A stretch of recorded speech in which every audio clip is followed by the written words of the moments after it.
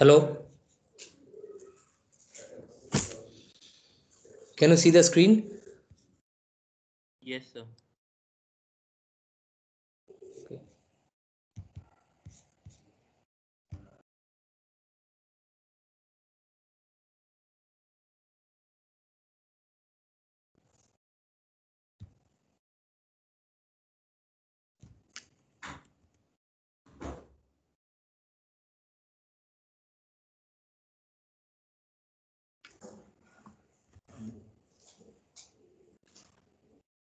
Okay, so in our last class, we were discussing about the problem of data access synchronization, and what we found is if we write high-level languages, high-level instructions, then actual instruction may be uh, in the background. After compilation, it may consist of multiple uh, hardware instructions, and there can be, while executing that, there can be interrupts, timer interrupts, which can preempt that particular process.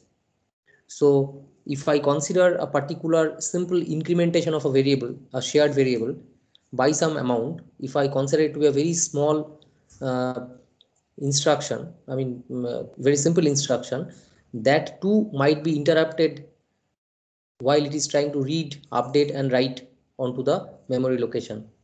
And whenever multiple processes try to do the same uh, on that particular shared variable, that might lead to inconsistency, and that is what we call as race condition. And what we found is if there is such race conditions that arises, we call it as critical sections. Okay, so critical section, uh, say if you have got access to a shared variable in your entire function, you may try to consider the whole function to be critical, or you may try to specify that particular instruction or statement where it involves the access to the shared resource as critical. So it's up to you. So let us assume that we specify those statements to be critical. And why it is critical? Because until unless they are handled properly, that might lead to inconsistency. So what we found is whenever we think of, so there should be some mechanism which will try to address this and will resolve these problems, even though sharing of resources is allowed and multiple processes can concurrently do that. So the simple assumptions are relative speed. We cannot assume that some processes are we will be getting more CPU, less CPU. So no assumptions are made during the solution. No indivisibility. We cannot assume that even if it is a small instruction, high level instruction, this should be atomic. So no such assumptions programmer can make. And bounded use, any process which is accessing or which is inside the critical section, means it is accessing that critical resource, it is assumed that it will be eventually releasing it. So it is not so this is not a kind of a security problem that it holds and it never gives it off. So they are fair in the sense, if they enter into the critical section, so within a finite time uh, they will exit the critical section and allow others to also use it. And the mechanisms, whatever the solutions we design, they must follow these conditions: mutual exclusion. So because this is a shared resource, we know that this should be accessed in a mutually exclusive way. So we cannot force that. So this is one primary requirement, and which makes a problem non-trivial. Progress. So in this class we'll see some examples to which we see that although it seems to be very trivial conditions, but there are cases where even these few simple conditions it becomes difficult to satisfy, and that becomes a challenge to propose solutions. So what progress means? If one process uh, say is willing to access the critical resource, say maybe every second, but the other processes are willing to access it once in an hour, so it doesn't matter in what pace they should use, so they should be able to, the process which wants to access it more frequently should be allowed to do that without getting interfered by the other processes pace in entering the critical section. And definitely because you are probably having some kind of some other variables to which you try to access it, so it should be deadlock free, and it should be light block free also. So we'll see the cases as it occurs. So in this class we'll be mainly talking about the algorithmic approach here, okay, in this class, and then later on we'll talk about the same solving the same problem using semaphores and monitors. So this first approach, as you can see here, there is a shared resource R. Okay, so this R can be anything. This can be an integer, this can be a file record. So this is shared, this is a shared resource, and as you can see that CSR is the critical section corresponding to two processes. So this is process P0 and this is process P1. So there are two processes P0 and P1, and each of them they have got a critical section CSR. So this critical section is associated with the access to the critical resource R. So as you can see here, there are multiple instructions here and there will be multiple instructions later on also. So this is the point where they access the critical resource, and there is a typical statement that I have written here. Parent means parallel end. So this is just to denote, this is not a C level function. This is just to denote that this par begin means P0 P1 means, that means at this stage we would like to access like to ensure that P0 P1 are both concurrently getting executed. So this is what it means. So both process runs simultaneously. So this is the P0's code, this is the P1's code, both will run simultaneously, that's all, and both have the same critical section associated with R. So the simple logic is, and this while one means, so they repeatedly will try to enter into the critical section, okay. So they repeatedly will try to enter into the critical section multiple times. So the idea is, now in this case, now we have to ensure that when P0 is accessing critical section, P1 should not enter and vice versa. So the simplest way to do this is to use another shared variable called turn, okay, and turn should get some value, maybe 0 or 1. We have initialized to 1, it to 0, and probably you can see the code. So what this P0 does, what is the intention, what it does actually in this line.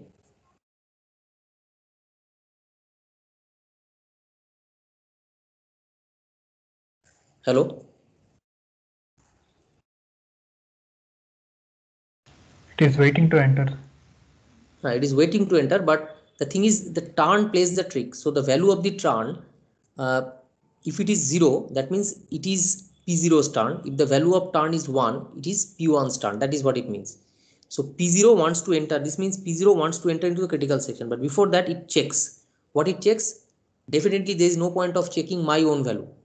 I should rather check whether it is the other process's turn. If it is the other process's turn, that means if turn is not equal to 0, or I could have written turn is equal to 1, then this basically waits. There is a semicolon here. That means this forces the process to wait. That's all. But if it is not the case, that means if this is if it is 0, that means it is its turn, and in case it is its turn, then it can enter the critical section.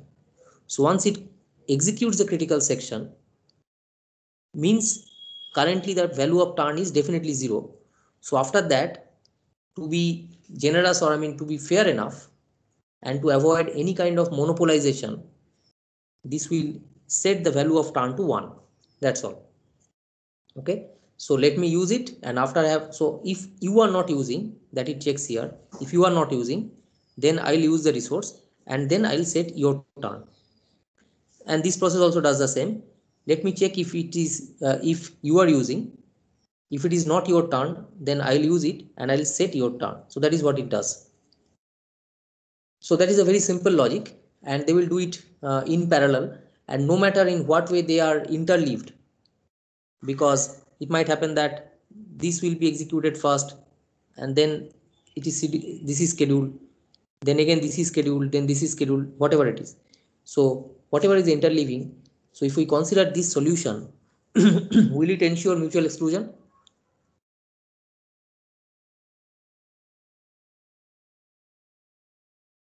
Will this solution ensure mutual exclusion? That means no two process, both the processes cannot access the critical section. Can it be ensured?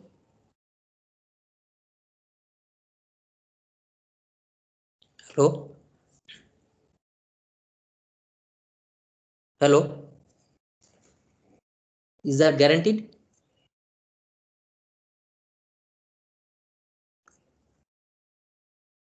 Are you getting me? Will it guarantee mutual exclusion? Can it happen that both the processes, like this process also is here, this process is here, and this process is here? Can it happen ever?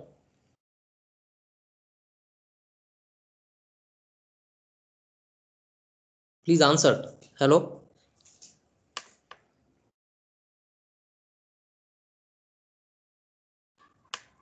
Are you getting, or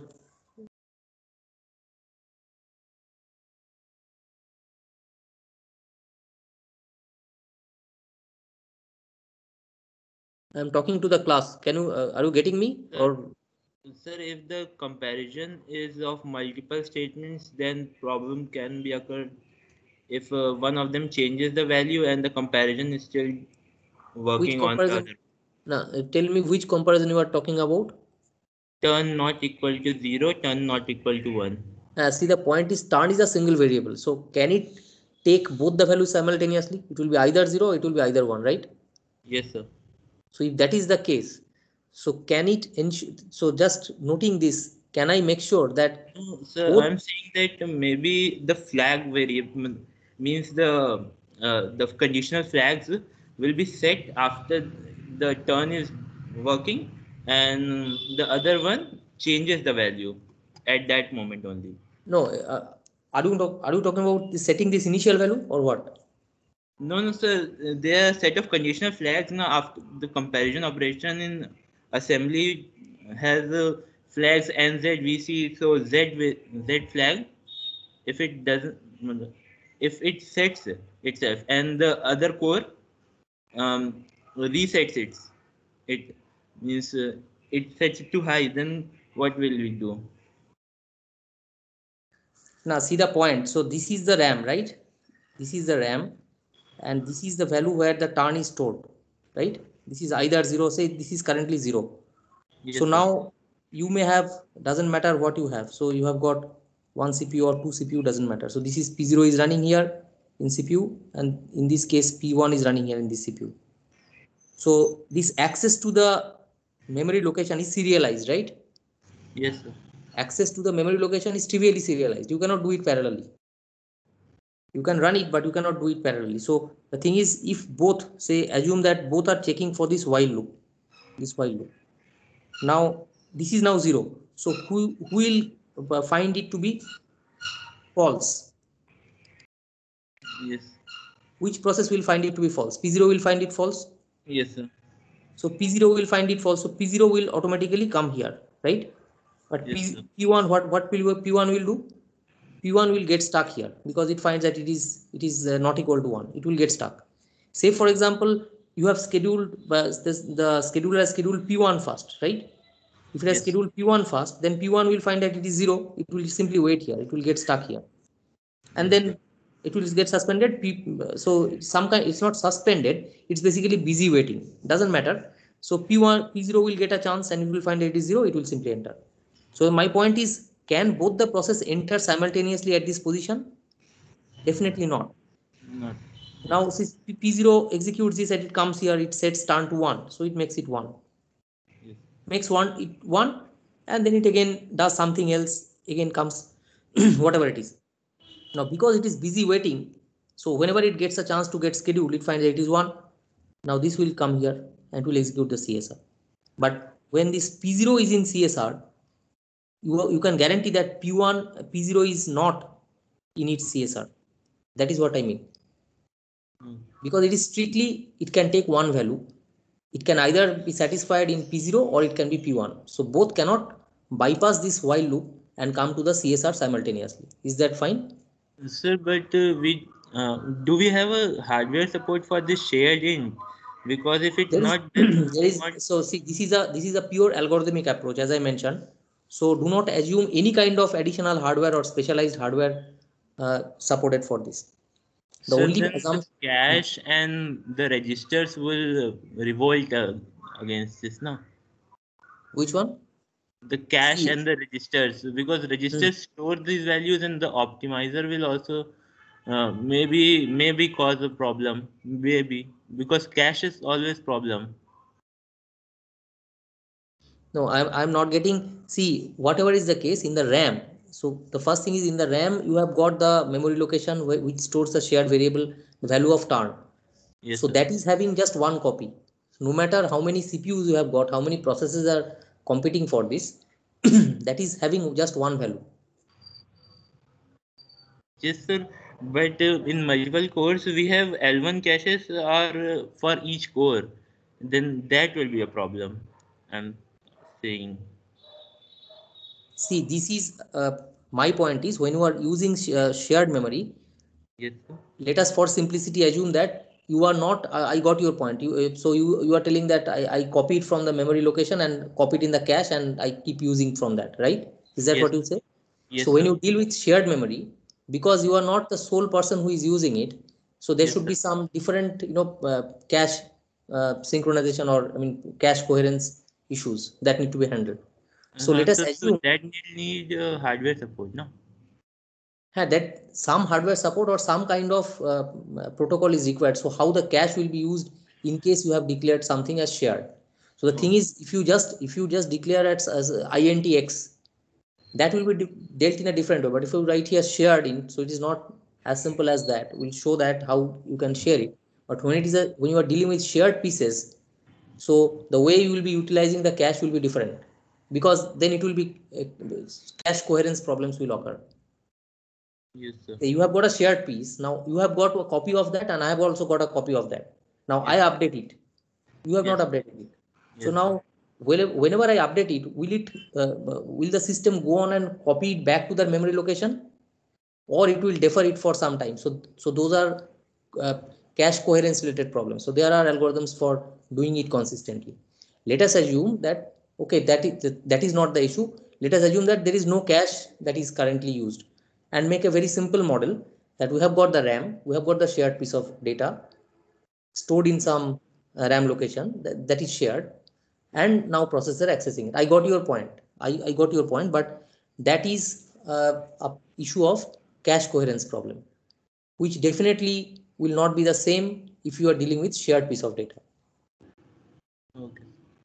Got the point? So let us But first ignore those complexities, because uh, that is, again, that is a part of cache coherence. As I mentioned, there are different algorithms to deal with it. So whenever somebody writes, will it be copied back? So whenever it is copied back, then what others will do? So they will be send some signals and you please hold on, so get a new fresh copy and do it. So those are other issues. Okay, so right now let us assume that we have got a simple model. We have got the RAM, and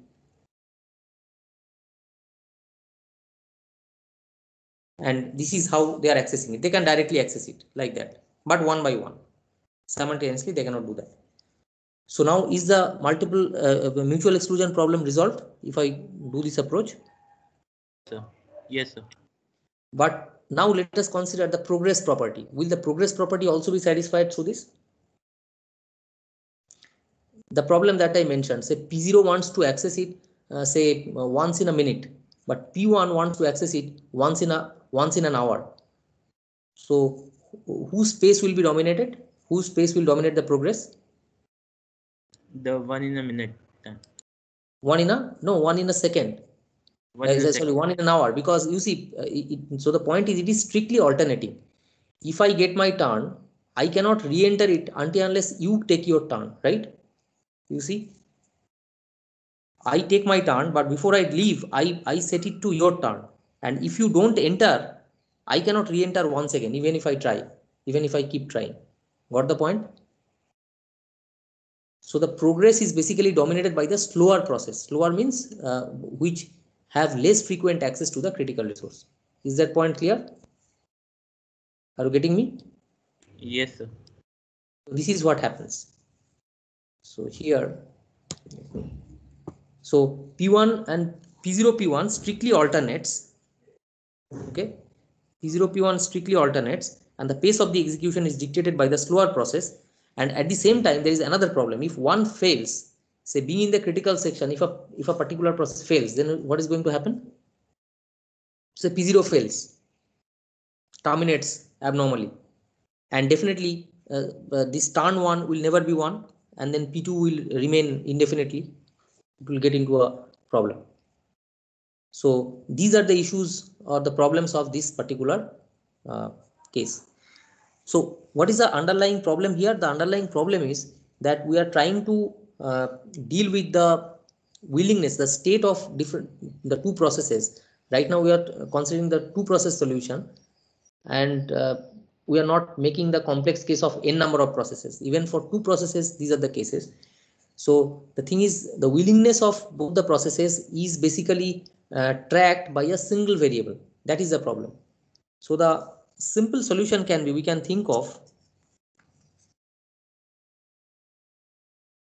shared int flag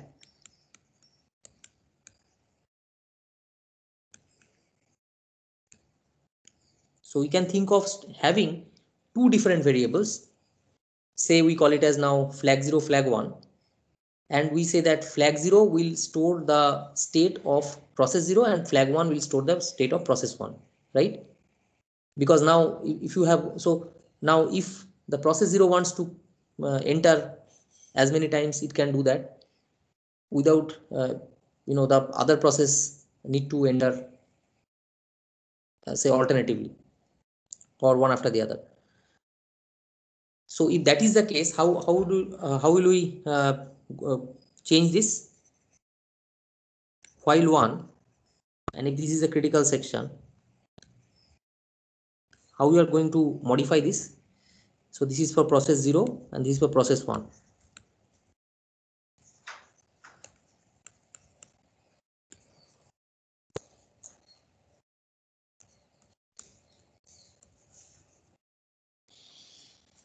How will you do this? So what it will check now here? Maybe what we have started and I have ended two booleans. So what it will check? What it will check actually? Both of Is these the will. second process started or ended? So as I mentioned, so flag false, false. Both are false now. So both are false means what I need to check that whether flag. So this P0 will check that whether flag 1 is false or flag 1 is true. If flag 1 is true, then it has to wait, right? Is that fine? P0 will check whether flag 1 is true. That means the other process is true. Other process is true means that process is willing and it has probably entered into the critical section. That is what it means. Are you getting the point? Yes, sir. And this process will just do the reverse, flag 0. If it equals to true, then it will wait. That's the case. Now the only difference is instead of just putting the whole thing in a single variable single variable that we earlier called turn, we just stored it in two different variables, and in a boolean variable set false, true, whatever. So if this is true, then what is going to happen? So if this condition is not true in case of P0, then what it does? It comes here. That means it is sure that the other process is not entering into the critical section. So what it will do first? The first step is it should set its willingness. So you first check that if you are not. So it's just like if you check that if you are not taking the class, then what I do? So say maybe there is a single classroom and there are two doors, and through this maybe I enter and through this maybe TD enter, right? So if I say that TD's door is open, that means he is not willing, it's false. Then I enter and close my door. And meanwhile, TD comes and finds that this door is closed, he will simply wait outside. It is something like this. So the first thing is, if I find that TD's door is open, that means this is false. So I come here, and what is the first thing that I do? I should set my willingness. That means I should set flag 0 to, what should I do? True. It will be set into true. True means I just stop the other person to enter, and I signify through that. Okay, so P0 will check this and will set this, and P1 will check this and try to set this. And once it is done, that means I know, I am sure that the other person is not willing, and I have set my willingness. It will stop him. Let me just access the critical section, and before I leave, what should I do? Flag. Which flag should I set? Which flag should I set now? The flag of other first. Flag 0 or 1? 0 to false. Sir, flag 1 to true. Now, why should I? So the point is, what did I do before entering the critical section? I have set my flag to true. So before I leave, what should I do? I should just open this door. That's all. I should open the door. If I open the door, that means that is enough for TD to know that, okay, I am not taking the class, and he can enter and take the class, right? Got the point? Yes, sir. So let me set my flag to false, or I just open my door. That's all. And on the other hand, if TD finds that my door is set to false, that means my door is open, he will set his flag or his door to true. Now he will close the door, take the class, because say for example, this classroom is the critical resource R. Both wants to share, and then he will reset his flag so as false. That's all. So if this is the solution, and say we may do it multiple times in a day or multiple times in a week, we keep on doing that. Okay, so now, so first thing is, what will be the initial values of flags? It may be set false false. If we set false false, so will it be, so if we set false false, will it ensure mutual exclusion?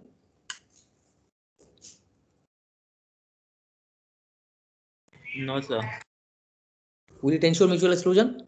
Because you see, both are false. So it says that, so it might happen, you see, that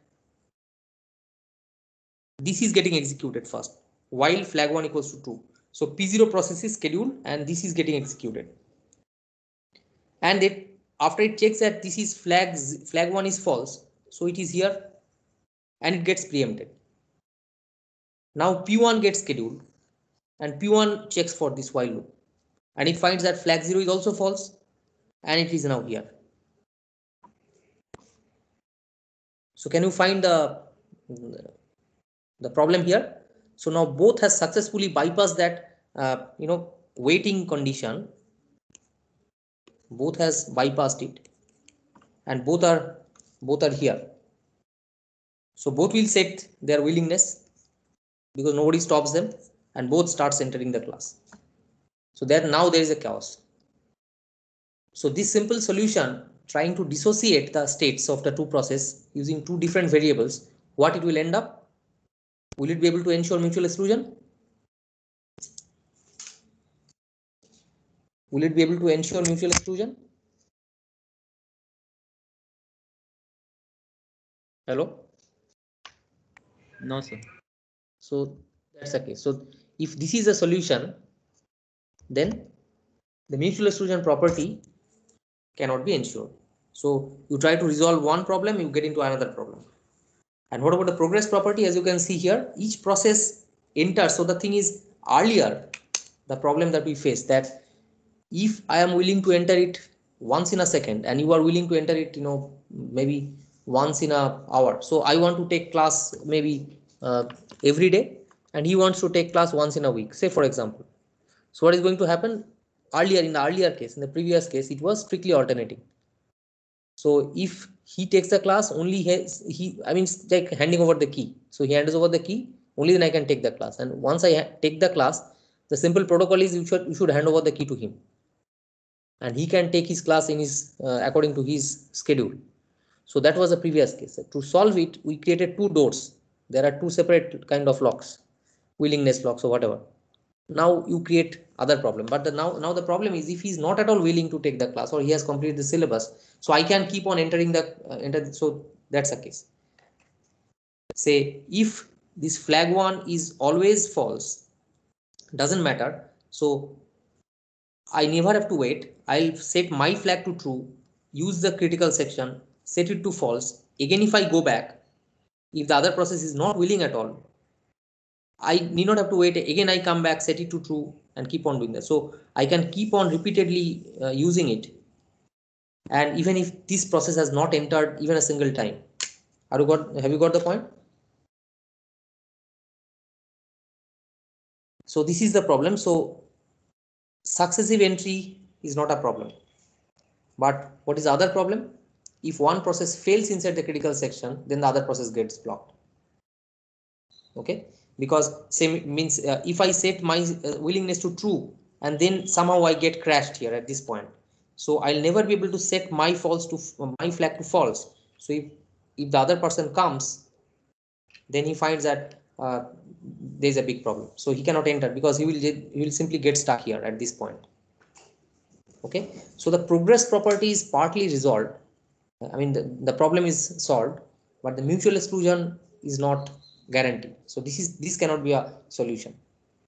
So are you getting the problem? So we have got only just two processes, and we have got just one resource, and we are trying to ensure all the four properties using purely algorithmic approach, using pure logic. That's all.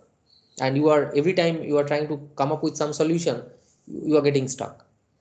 So what can be the immediate modification to this?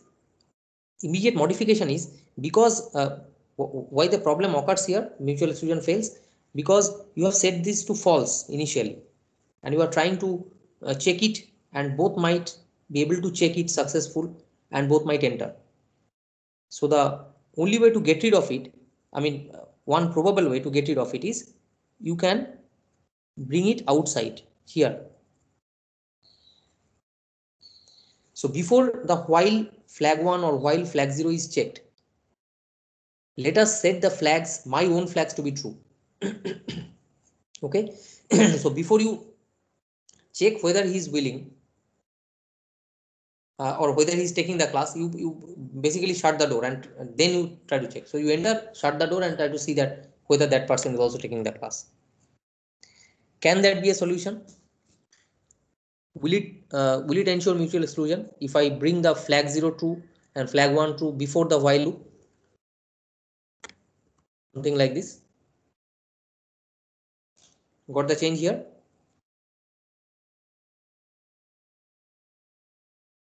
So these are small steps which one try to make to ensure a solution which will ensure all the four properties and will ensure consistent access to the shared space. Will it solve the problem?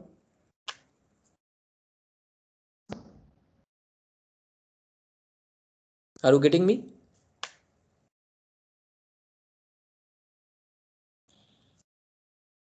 Will it guarantee mutual exclusion? No, sir. No, sir. Why not? Now, making this flag 0 equals to true and flag 1 equals to true before while, will it still happen that the both process enters the critical section simultaneously? Both are here at the same point of, I mean, at some point of time. Is that possible? Will that be possible? No, sir. Simply not, because you see, say for example, P0 executes this flag, P0 executes this flag 0 set to true, gets preempted, and P1 also executes this flag 1 equals to true, and then gets preempted.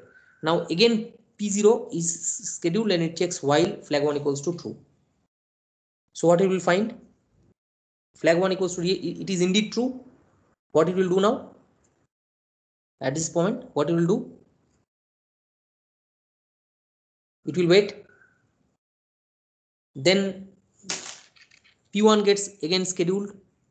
It will check flag 0 is true or not. Well, it will found what it will find.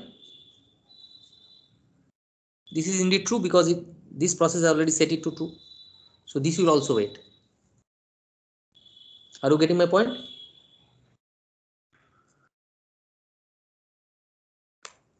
In the extreme case, both flag 0 is true and flag 1 is true is set, and both process will wait in the while loop.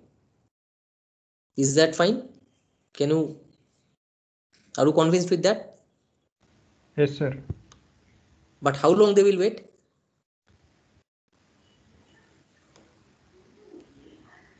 How long they will wait?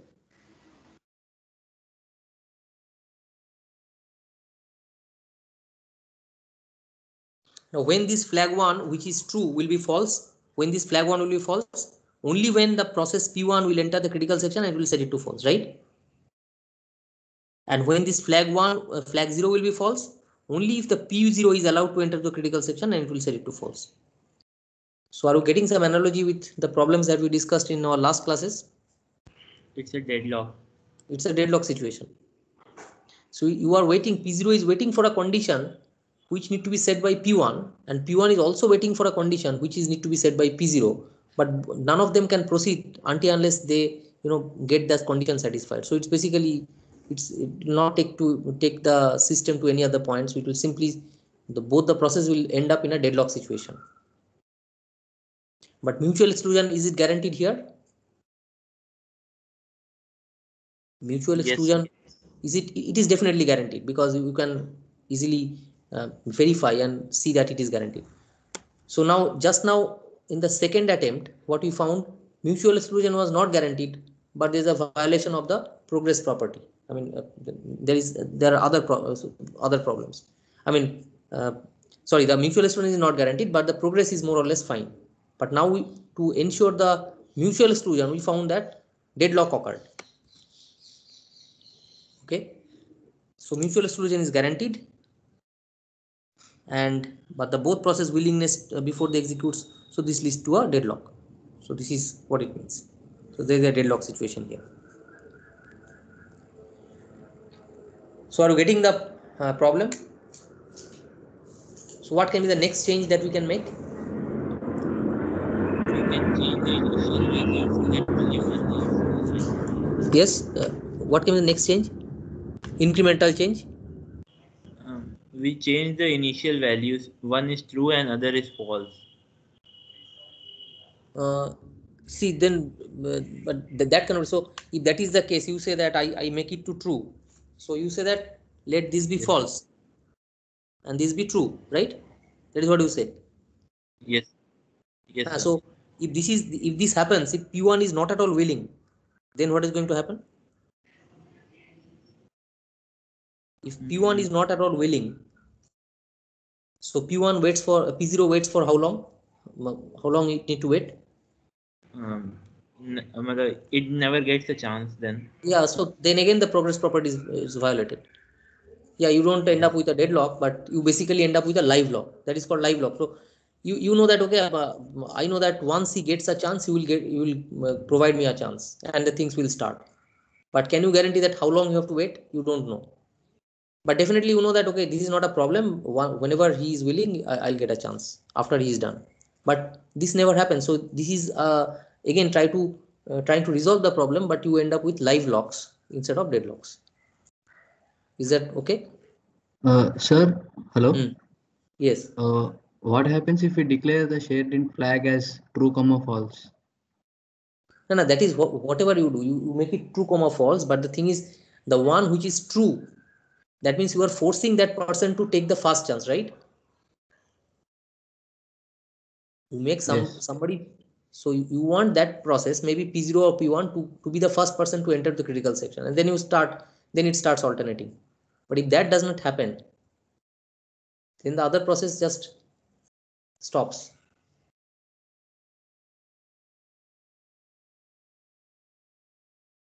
Sir, we may think as we are giving priority if we given true and false. Priority? No, we cannot. That is so. There is an underlying assumption. So you cannot make any assumptions regarding the priority of the process, which process should be. So it should be all fair. That is the point. You cannot give any other. So that's why the assumptions are listed earlier. Yes. Yes. So the thing is, there is no. So what can be one incremental change is that. So once you see, say, I get back to that instead of make. So this is true and this is true. Say for example, this is true and this is true. Now setting it to true means what you are trying to say that you are allowing. You see, you are setting your willingness. You are setting your willingness, and he also set the willingness. And then after that, you are checking whether that person is also willing. Then you wait. Now if you find that that person is willing, to make sure that the same person, the other person is also not, I mean, so both are being too courteous. So to avoid that, what you do here, you basically, if you find that this flag is 1, then you reset your willingness. That is what I mean. So the thing is, here there is no opportunity for a process to back off. Back off means what? I set my willingness. That means I close my door, and I found that. So I closed my door, and I found that TD's door is also closed. And TD also closed the door, and he says that he finds that my door is also closed. So what both of us do? Just stand idle and expecting that somebody to leave. But I say that let me take the class, then I'll open the door, and that situation never happens. So the thing is, the simple thing is, I shut my door, and if I check the TD's door is also closed, then what I do? I basically open my door and take a small coffee break and come back. That's what I can do, right? Are you getting my point? So this is what I do here. I set it to true. If I find that flag 1 is true, that means TD is also willing. Then what I do? I set it to false. That means I open my door. Sleep random means I go for a coffee break. Now sometimes it takes 5 minutes, sometimes it takes 20 minutes. And after the coffee, I again set the flag to true, my flag to true. I said that again I am willing. Is that fine? So this is a kind of it's a back off algorithm. If you want, I mean, if you find that the other person is also other person has also set his willingness, and you have also set his willingness, so you become courteous. That you said, okay, let me just wait for a while. I reset my willingness. I set it to false.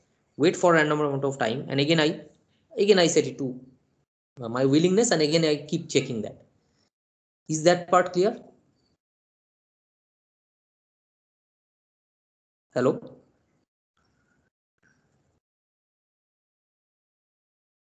Hello? Are you getting me?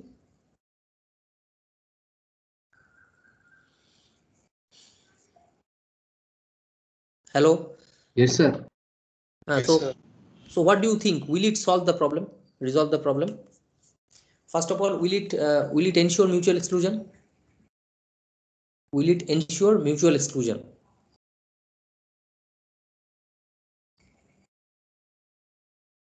Yes, sir. Definitely, because see, ultimately what you did is nothing but setting the flag to true, and then not actually coming to this point till the other flag is false, right? I mean, till the other flag is true, you are not coming. So if it is false, only they were coming. So you are still doing the same thing. So mutual exclusion is definitely guaranteed. But what you try to avoid is the kind of deadlock situation. So deadlocks are avoided, but can it ever happen that uh, both of the faculties take the same amount of time to have a cup of coffee? I mean, that is quite unnatural and something very hypothetical, but still, like both the processes are generating random numbers, and because they have considered the same seed value, so both generates. If I generate 3, you also generate 3. If I generate 4, you also generate 4. So can it happen by chance? And if that happens, so then what is going to happen? Will they be uh, able to enter into the critical section? No, sir, they'll keep having the coffee. So now they will have a copy, come back and set it, and again find okay the other person is there, again go back. So the thing is they will be just repeating the same set of steps repeatedly, and so what kind of situation it is? I mean, will you call it as a deadlock? Will you call it as a deadlock?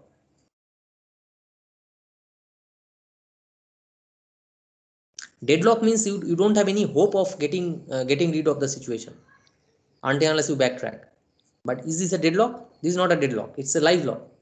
Every time you go away with a hope that okay, probably either he will come first or I will come first, and I mean if I come first I'll get a chance, right?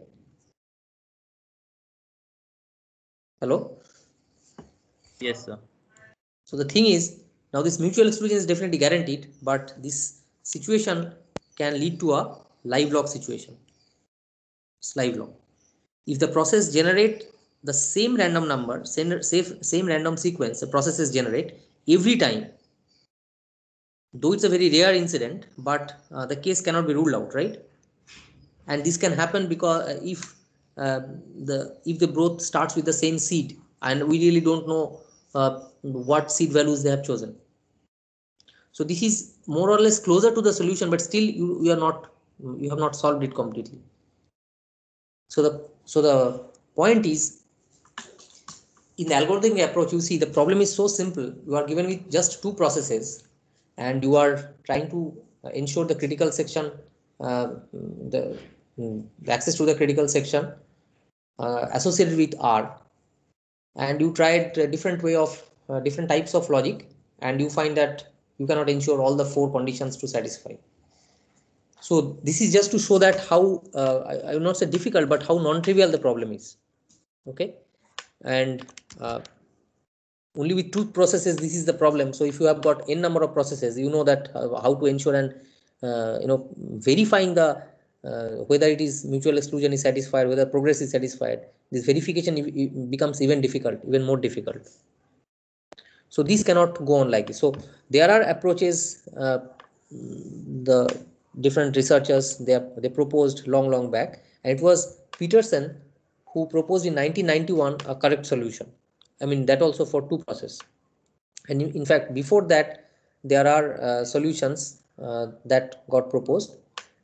Okay, but we'll stick to this one, which is a more simpler version, and this is the key idea here, you see. So what was the key idea?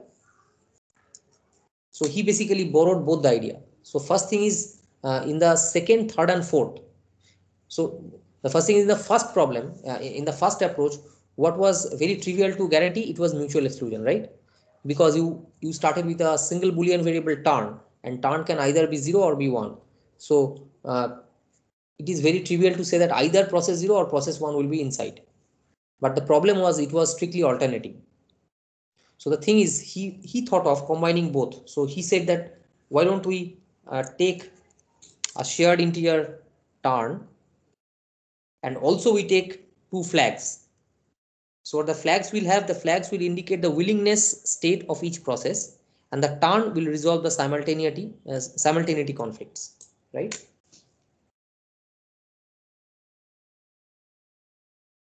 Can you guess the problem? So the thing is we are trying with flags, and we found that okay, this can be managed if we maintain two flags, each storing the willingness of a particular process. So this is possible, but every time you are either ending up with live locks or deadlocks, and if you try to resolve both, you cannot ensure mutual exclusion. So the thing is, it will be nice if we can combine both of these. So, and that's why that is how Peterson came up with two process solution by combining both the use of turn and flags.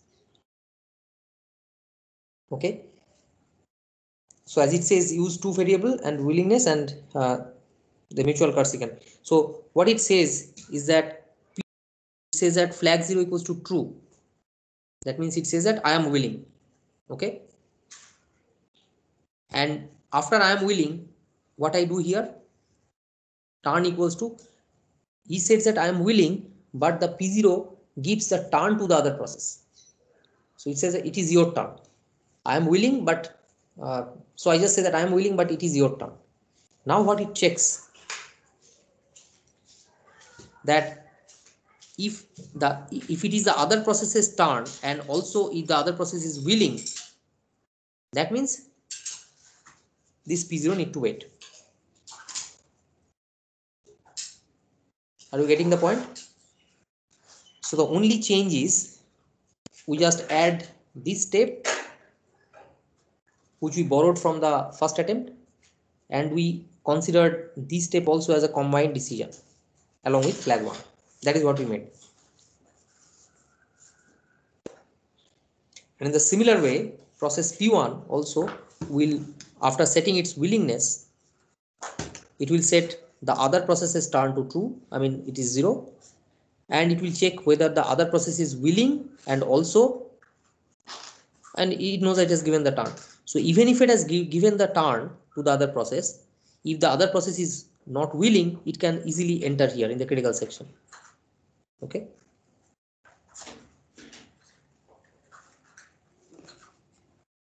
So will this ensure the mutual exclusion? Have you got the solution? Combining the effect of both.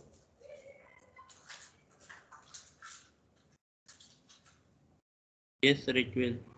It will, because now again turn is playing the trick and you don't have to think a lot before answering that the mutual exclusion is guaranteed. But what about the deadlocks and all? Deadlocks or live locks?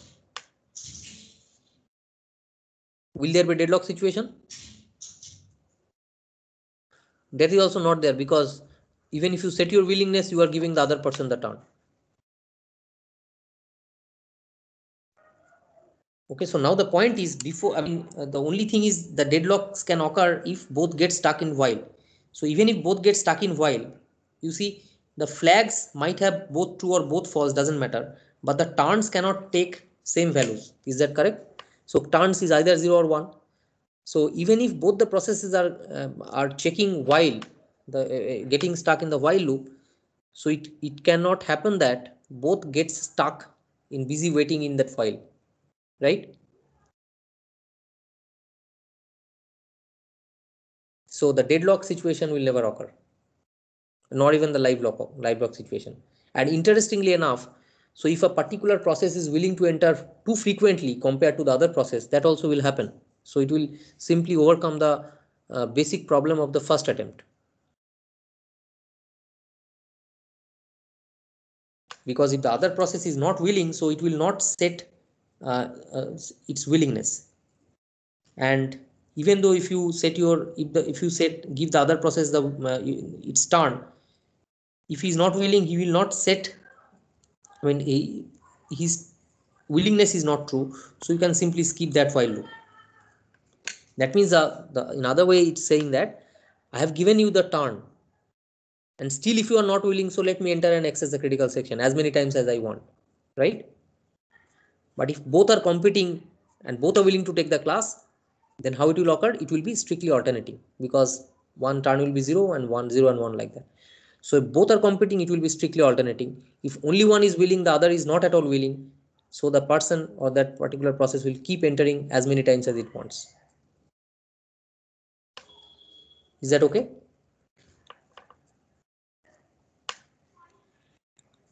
So mutual exclusion is guaranteed, mutual blocking is also prevented, monopolization is also prevented. So in fact it solves all the related conditions, and it satisfies this solution. But then extending it to n number of process solution, that is also there, but we take a different kind of algorithm which is proposed by Lamport. This is Lamport's Bakery algorithm to resolve to solve it. So Lamport proposed it in 1974. So the thing is, as you can see here, this Peterson's algorithm was in 1981. So it was not, so Lamport's solution was not after this. So it was proposed prior to that.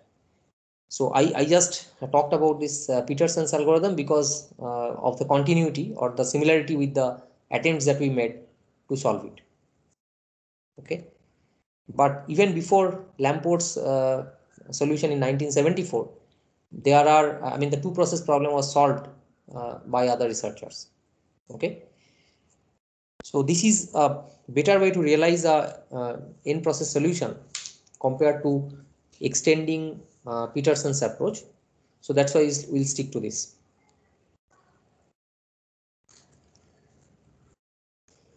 Okay, so I need another 10 minutes. Is that possible, or it's just almost 1 hour? So I stop it here. So this will be the last algorithm in the algorithmic approach, and it will be done. So in the next class, I can start with the semaphores. So may I continue, or I'll just stop the class? What is the overall opinion?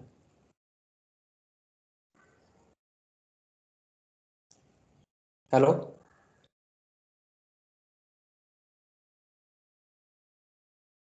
Say whatever you feel, because there's no point of extending if you are not willing, or if there are some other problems. May I continue, or I continue it in the next class?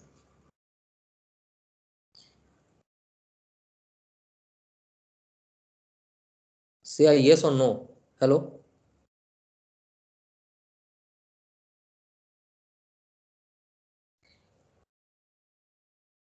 Hello? So you can continue in the next class. Okay, fine.